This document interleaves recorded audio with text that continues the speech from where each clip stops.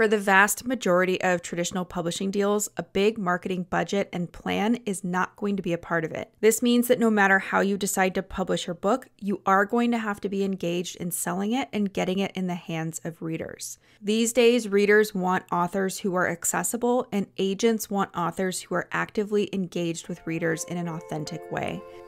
Welcome to the Fiction Writing Made Easy podcast.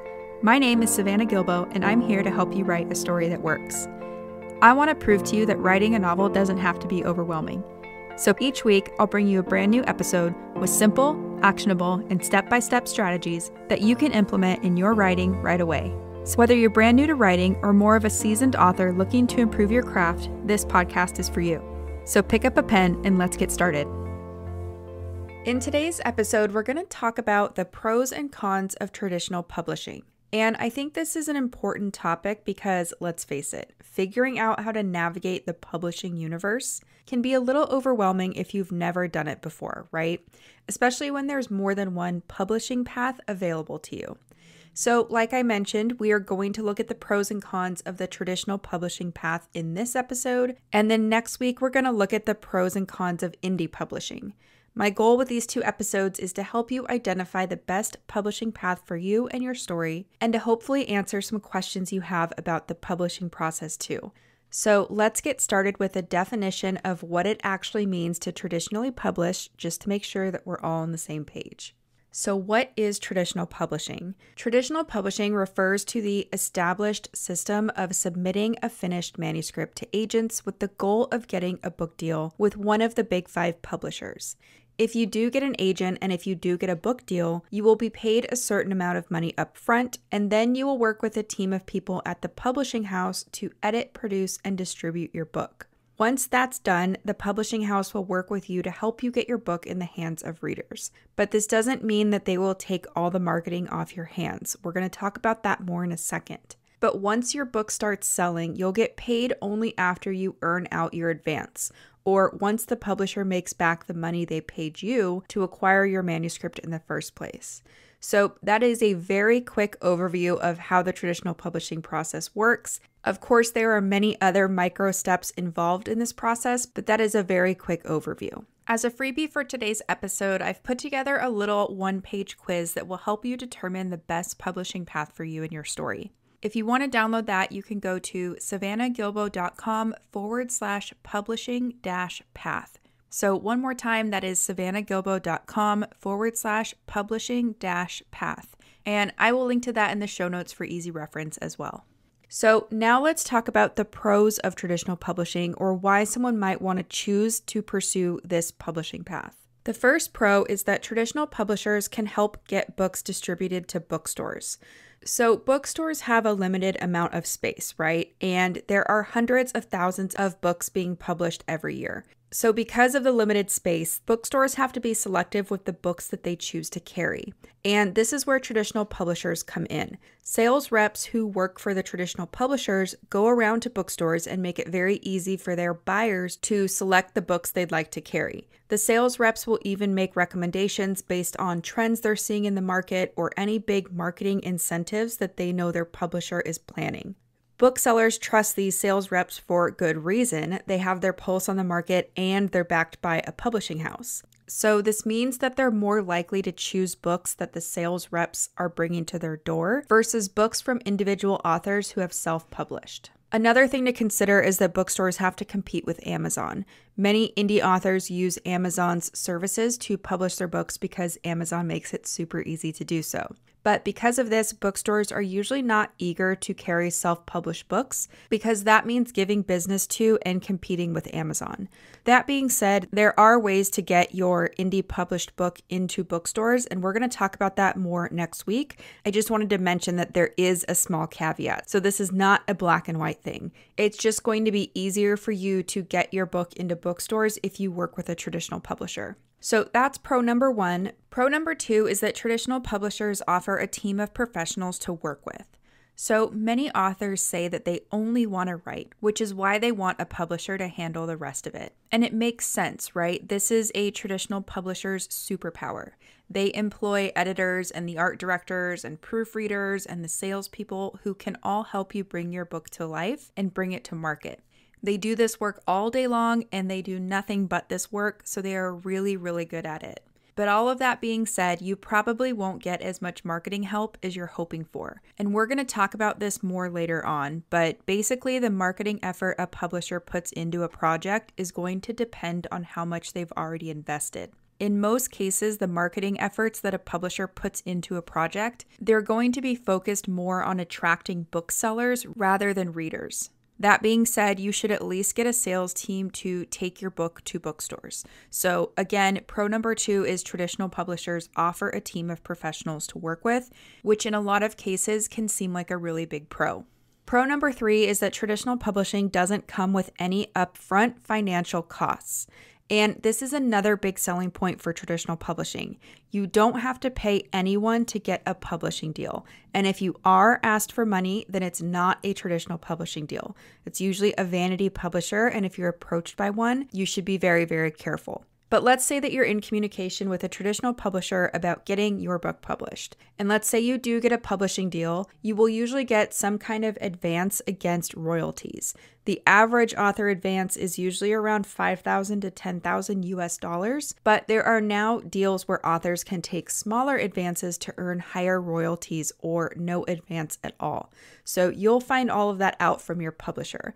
But one thing to remember is that any advance you get is against royalties, which are usually between 7 and 25% of the net book price. So if you do get an advance of, let's say, $10,000, you will have to earn more than $10,000 out of your royalty rate on net book sales before you get any money. So that piece could be a pro or a con depending on how you look at it. But pro number 3 is that traditional publishing does not come with any upfront financial costs. Pro number 4 is that literary prizes are more likely if you traditionally publish. So many literary prizes aren't open to indie authors.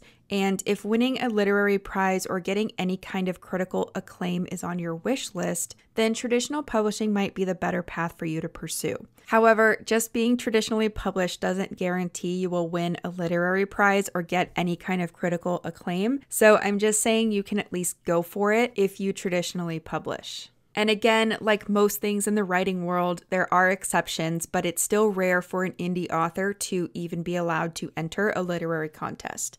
So pro number 4, literary prizes are more likely if you traditionally publish. Pro number 5 is that traditional publishing offers a sense of validation and prestige. So many authors want the stamp of industry approval that comes with a traditional publishing deal, and there's absolutely nothing wrong with wanting this for the record. We all know that writing a book can be a struggle sometimes, and I'm sure we all suffer from self-doubt from time to time. If you do make it through the process of getting an agent and then a publisher, approval by these gatekeepers usually feels like validation that your work is good enough. So I think on some level, a lot of us seek this. And even if your book doesn't sell very well, it's still published by Tor or whatever publisher, you've still been published by Tor. You have that stamp of approval. So if industry validation is important to you, then this might be the deciding factor in pursuing traditional publishers. And that's pro number 5. So with that, we're going to move into the cons of traditional publishing. So we're going to take a look at the flip side of the coin here. Con number 1 is that traditional publishing can be very slow. So on average, it takes 1 to 2 years for a traditionally published book to come to market. If you consider all the time it took you to write and edit the book, which is probably 1 to 2 years, possibly longer, plus the time it takes to get an agent, which could be another 1 to 2 years, and then all the time it takes to go through the publishing process, which is likely going to be another 1 to 2 years, it can start to feel like a very, very long time until you're going to see your book in the market. If you compare that to indie publishing or self-publishing on Amazon, where your book can be on sale in a matter of hours, and then you can be paid 60 days later for any sales, it might seem like a no-brainer to go the indie publishing route if speed to market is important to you. So that is con number 1, traditional publishing can be very slow. Con number 2 is that traditional publishing does not pay most writers very well. Royalty rates for a traditionally published book can range from anywhere between 7% and 25%, with the latter being on the extremely generous end.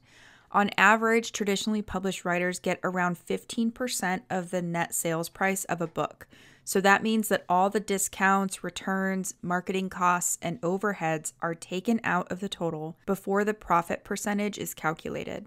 And then out of that profit percentage, a traditionally published author has to pay their agent about 15%.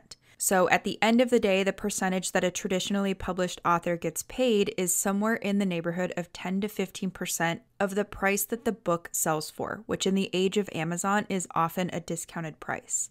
This setup works super well for the top 1% of writers, so Stephen King, J.K. Rowling, Colleen Hoover, but it doesn't work so well for writers who are in the middle or the bottom tier. So this can be a really big con. Traditional publishing does not pay most writers very well. Con number 3 is that traditional publishing means giving up creative control.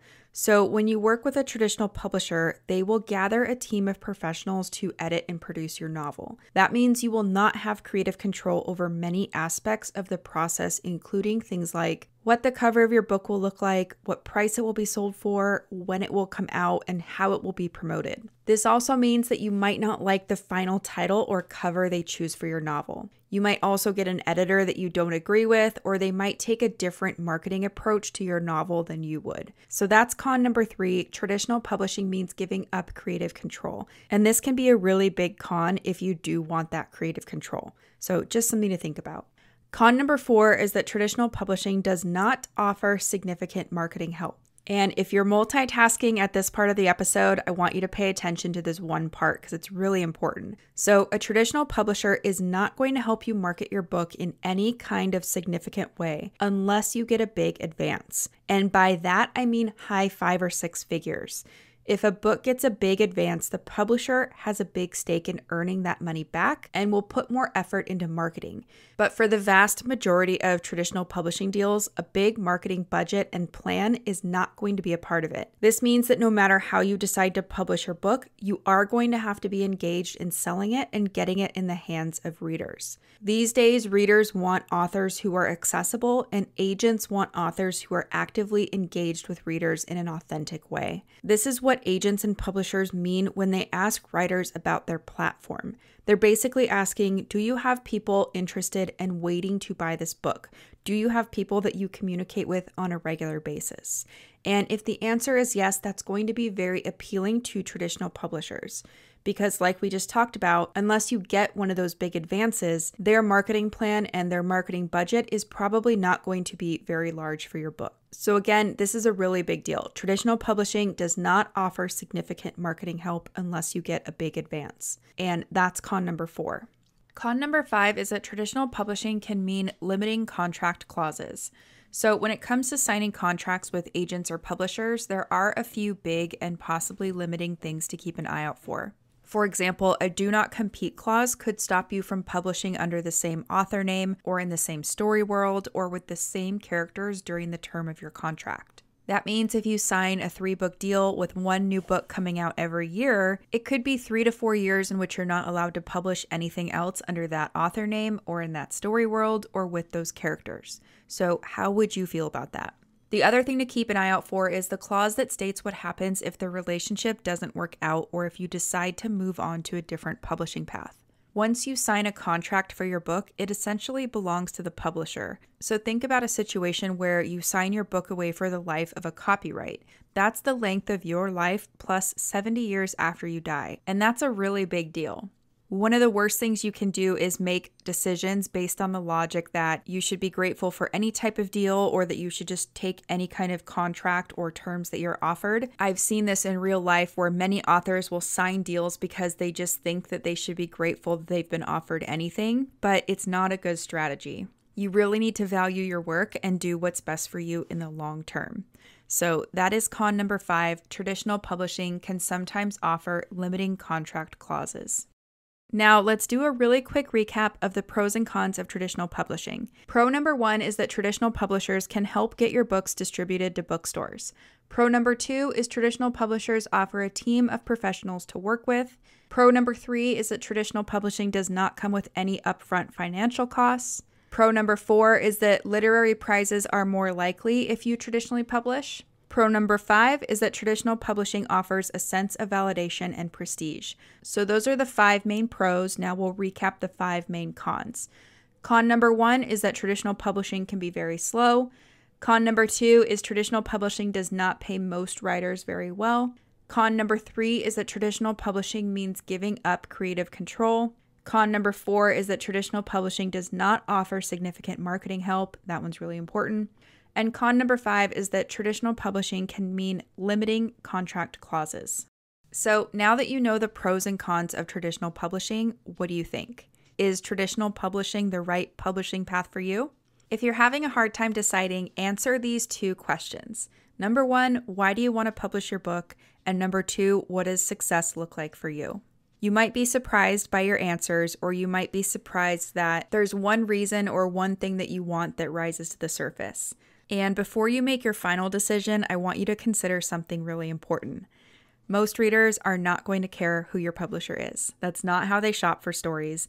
All they care about is reading something that's entertaining and that will give them the emotional experience they're looking for. In most cases, the publisher responsible for producing a book only means something to you, to other authors, and to those in the industry. Now, as a quick reminder, if you want to download the freebie for today's episode, that is a quick little quiz that'll help you determine the right publishing path for you, you can go to savannahgilbo.com/publishing-path. So one more time, that's savannahgilbo.com/publishing-path. The other thing I want to leave you with is that many authors use multiple forms of publishing for their different projects. So you aren't limited to just traditional publishing or just indie publishing. And like I mentioned earlier, we are going to talk about the pros and cons of indie publishing next week. So if you're torn, maybe just have a listen to that episode before deciding anything. But regardless of which publishing path you do choose, always do your due diligence and talk to other authors or industry professionals who can recommend the services or the publishers or give advice about contracts before you sign anything. I'm going to put a few links in the blog post that goes along with today's episode. So there will be links to resources and also links to different watchdog sites that help authors stay abreast of any scams or just anything kind of bad that's going on in terms of publishing. So head on over to the blog post that goes along with today's episode if you want to check those out. So that's it for today's show. As always, I want to thank you so much for tuning in and showing your support. If you want to check out any of the links I mentioned in this episode, you can find them over at savannahgilbo.com/podcast. And if you haven't done so already, make sure you subscribe to the show because there's going to be another brand new episode coming out next week. If you're an Apple user, I'd really appreciate it if you took a few seconds to leave a quick rating and review. Your ratings and reviews tell iTunes that this is a podcast that's worth listening to. And in turn, that helps this show get in front of more fiction writers just like you. So that's it for today's show. I'll be back next week with a brand new episode. Until then, happy writing.